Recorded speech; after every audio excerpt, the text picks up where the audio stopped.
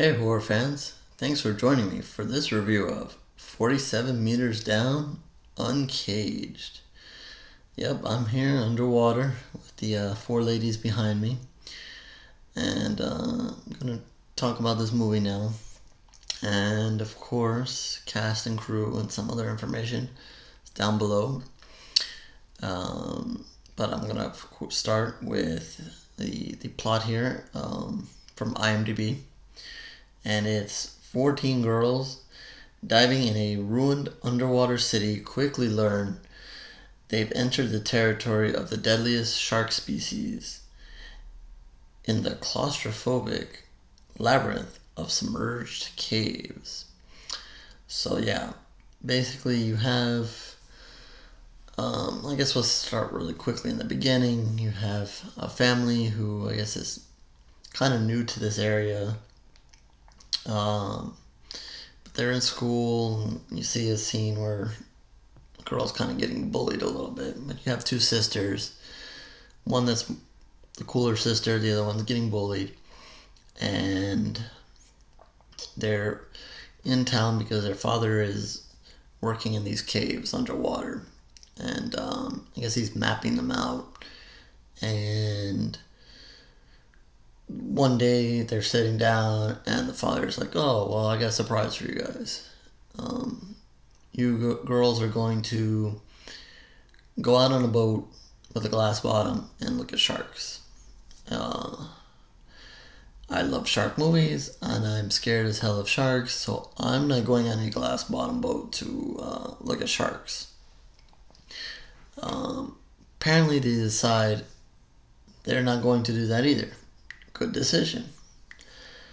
Bad decision. They decide to go with some of the other girls who think they're all cool and go to, I guess, the other side of the entrance to where the father's working, and it looks almost like a lake against some rocks, a mountain or so forth, and they decide to go swimming there instead.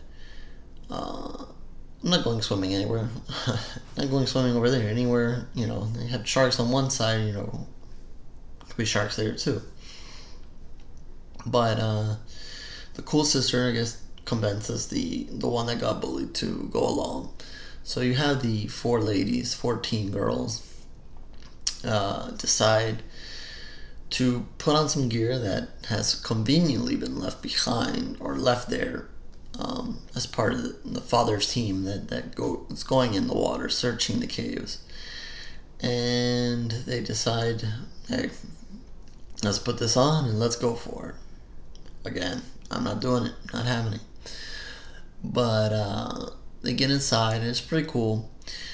And they start looking around and everything's all good. And I'm imagining if you were a person who does this, I'm sure it'd be amazing and so forth. But of course things are gonna go wrong.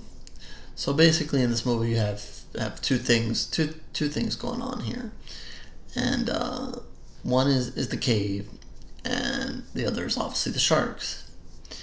And to me, I felt that maybe they battled the cave a little bit more than the sharks in this movie, which is a little disappointing. Obviously, they make use of the setting and so forth, and putting them in tight situations and so forth, and kind of navigating their way once chaos starts happening. But I thought maybe the focus was a little too much on that and not enough on the sharks. As for the sharks are different in this movie. They pretty sizable. I don't know really if they're great whites or what their relationship is there, because these sharks look a little different. They're blind. They do have good size to them, and the girls kind of figure out that they're blind, so they kind of try to work that to their advantage, hiding from the shark and playing off noise and knowing noise in the underwater there.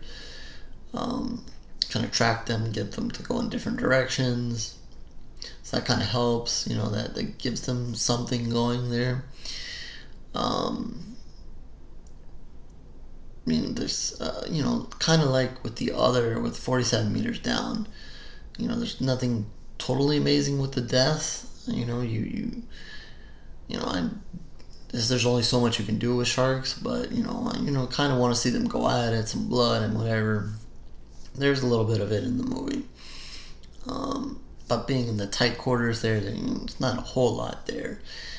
And I guess, you know, at first they kind of use the darkness and you don't know when the first shark is going to appear, and they kind of use that to their advantage. But once you kind of know that the sharks are there and the girls kind of know that they're there, it's not as scary as you would think.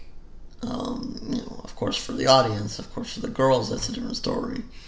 And but it's not as scary. And kind of another complaint that I had with the first one is it didn't seem like there was enough kills in the movie. You know, I'd be interested in matching the death count at the end of the day. You know, the first one had 2 girls, this one has 4. Go ahead and just throw it out there now if you're still watching. You know, it's a late spoiler alert. In a minute I'm going to talk about the end of the movie because I just can't not talk about it. So that is a spoiler. I don't think I've spoiled anything to this point.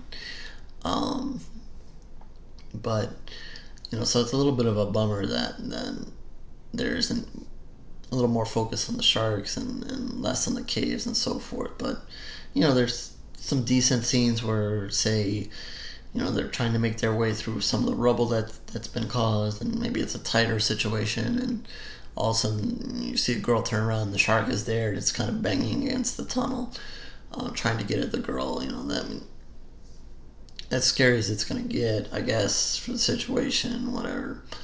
But, you know, that's not terrible. But again, not a ton of blood and guts in the movie. Some. Wish there was a little more. Probably one of the better scenes in the movie is when, of course, again, you know, I don't know if I'm spoiling this, but they run into the father under there, because, you know, that's what he was supposed to be doing in the first place, and why he couldn't go on the boat with them like they were supposed to. But they end up making their way kind of out, but out into the area where I guess the father came in. But it's not so simple, because apparently they've entered through a rope, a special device to help you climb up. It's not just, you know, you're out into the ocean or something like that. So one girl kind of panics, grabs the rope, and is trying to climb it, and then another girl kind of jumps on once they notice that the sharks are below them. And, you know, a bunch of chaos happens as they freak out, and they're trying to get the girl to climb faster. And let's say, you know, I guess that's one of the better scenes as far as, you know, the sharks getting a good grasp on them.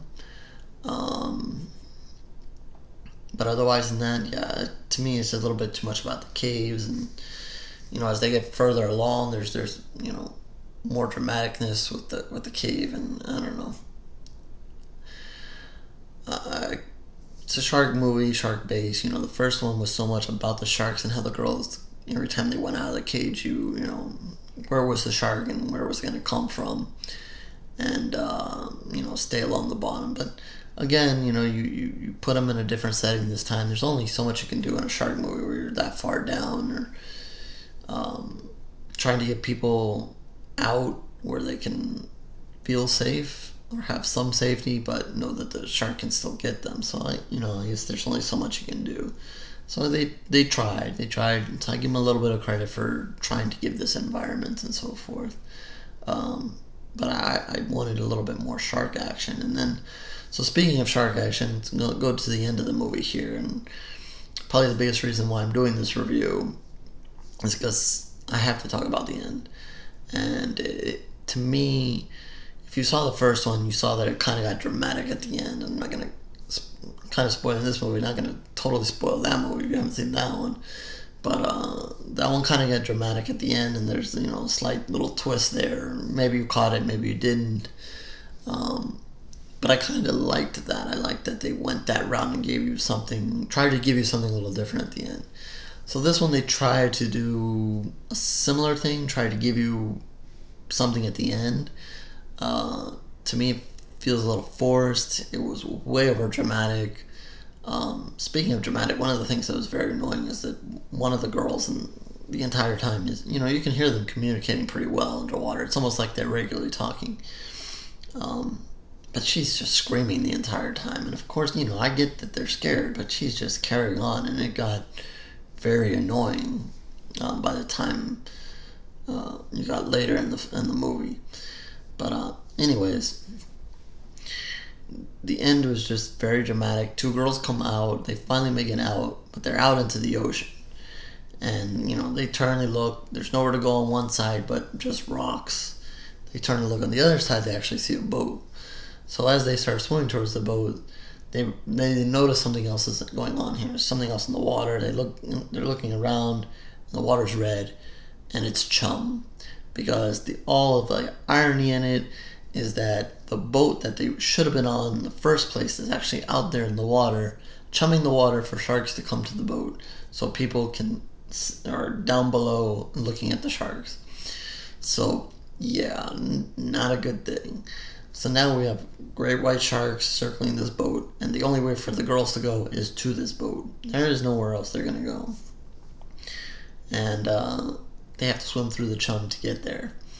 So, you know, here's this, you know, if you've been really, really waiting for the shark moment of this movie, I mean, this is the moment. Here we go. Unfortunately, they just make it so dramatic. It's just, you know, the two girls are swimming, you know, a shark tries to bite one, tries to bite the other one. Then, you know, one makes it, the other girl gets bit, so the girl made it, but then she decides, no, I want to be the hero. She jumps back in. She gets the shark to let go of the girl. The girls make it back to the boat. All kinds of dramaticness. To me, they should have just had them both be eaten there. I don't even know how they even survived just the bites that they ended up getting as it is. So it's kind of ridiculous there. They throw in the fact that the girl that bullied the one at the beginning of the movie was on that boat, and you see her there. And to me, I'm kind of rooting for her to, like, okay, this is the moment. Get back at her. Throw her in the water. You know, I guess, you know, that's technically murder or whatever, but it's a movie. You're already dramatic as you can be. Just do it. You know, why not? You know, in the movie, who cares about the after, you know, effects of it? Just throw her ass in the water too. But you know, they keep looking at her and showing her, and you're kind of thinking, you're like, do it. They don't do it either.